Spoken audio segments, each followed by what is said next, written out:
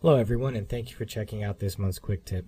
Today what we're going to be doing is duplicating an animated model and assigning different materials to the duplicates so that we can view the same animated model in a couple different variations. I was able to get this particular model off of grabcad.com. It was done by this user here, Dusan Tajanic. So thank you, Dusan. Appreciate the use of this model. It worked out really well for showing this example. And let's take a look at what we've got going on here. If we expand the timeline and play it back, what we've got is the product rotates, explodes, comes back together, and turns to face the camera. I do have a fully rendered version of this that I can go ahead and show you. And if you're not sure how to do the exploded view portion of this, I will be conducting a webinar on it that will illustrate the whole process of setting this up. And if you can't catch the live webinar, we always post them online, so you'll always have that there for your future reference.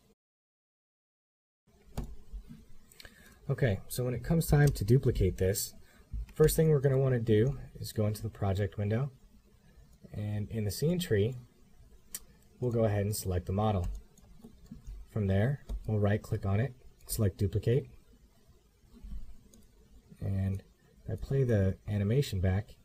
As you can see, it looks like there's only one model in the scene, but that's because they're both existing in the same space. So if I right-click on the duplicate and select Move, I can slide this one over.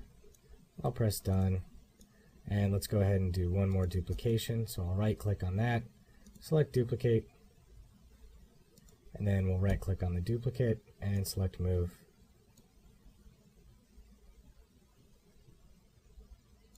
Okay, once we're happy with that, we can go ahead and press Done. And now let's go ahead and open up our material library. So we'll go ahead and open up the library. And I'll go over to the paint category, and under metallic, I'll select from one of the color schemes here. Go ahead and go with this one.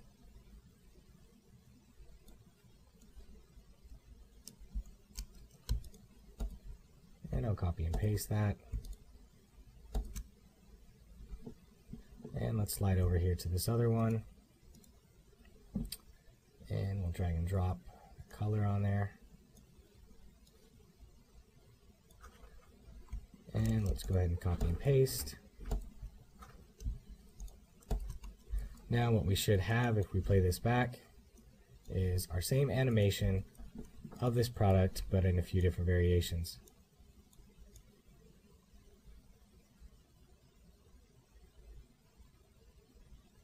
Alright, so there you have it.